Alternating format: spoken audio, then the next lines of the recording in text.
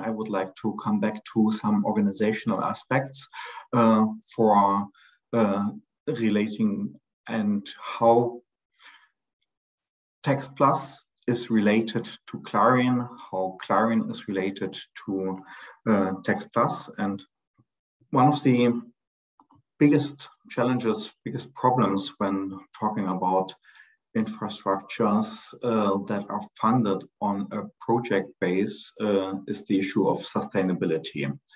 And sustainability does have several aspects. So we have technical sustainability, where partners and infrastructures are asked or have to be provided in a way that they are accessible for the long term.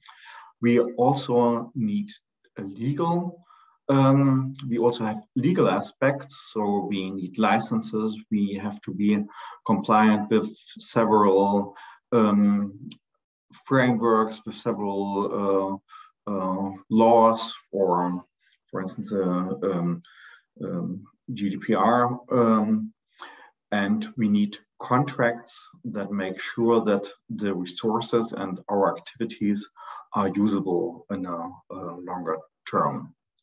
Of course, we need also financial sustainability, that things that are funded on a project as a project may survive in the future.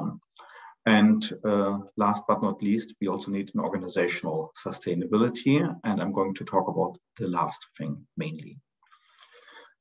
As Francesca Frontini and Franziska de Jong already mentioned in the beginning, CLARIN does have quite some history in Germany. It started even before CLARIN started somehow as a national project that in a way worked together with the preparatory phase of CLARIN. From 2011 till 2019, CLARIN D was funded as a project on a project base. And from 2019 to 2021, there was a kind of a merger of the national infrastructure for CLARIN and the national infrastructure for the area of Daria, namely the CLARIA approach. And this is done in several European countries, and it was done in Europe, in Germany as well. So we had several projects, but the nature of projects is that projects run out of funding at some point in time, but infrastructures shouldn't. So we have, of course, the European level. So for the European membership or for the membership in the CLARIN ERIC, we have the annual membership fee. And we also need to provide something that is done in Germany. So we need somehow something like a national organization to bring together those who are interested in CLARIN in Germany. So on the national level, the funding that was related to the term CLARIN ran out. So there was no public funding after the financial finalization of the national projects, and the services have to continue, and this is somehow possible. I will talk about how in a minute, but we need some kind of organizational form.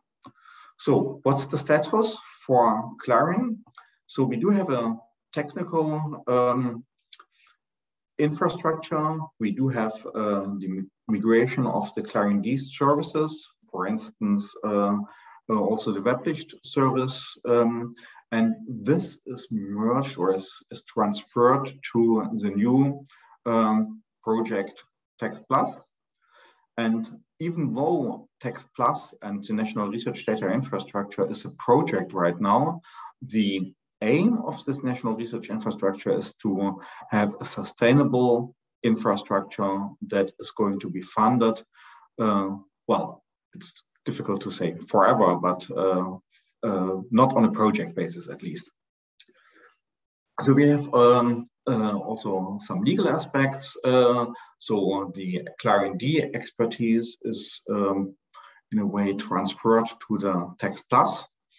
The financial aspect, so the membership of Germany in the CLARIN ERIC is continued, but what we do not have after the projects run out of funding was something like organizational infrastructure. Well, in a way, we have Text Plus now. Text Plus is a large community, and Text Plus, as Erich Hinrichs already mentioned,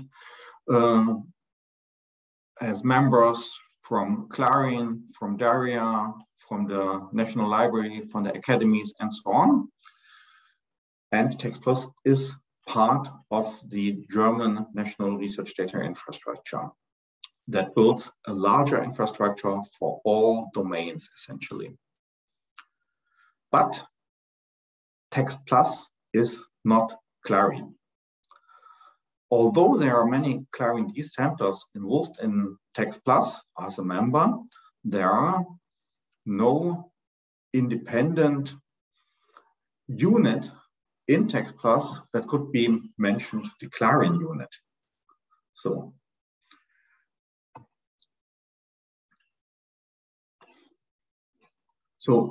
what do we need to reach such a legal institution? So we need, first of all, why do we need such a specific institution? Well, Text Plus needs a channel to exchange with CLARIN, as well as, for instance, for those who are involved in other groups, for instance, in the DARIA group. CLARIN works, so there are standards, activities, center certification, and all these things. So the European CLARIN works very well, but Text Plus is in a way not really connected to this formally, just by the fact that some of the CLARIN centers are in Text Plus. So what do we need essentially? Well, we need a community, a CLARIN community on the national level, and therefore we need some kind of a legal entity.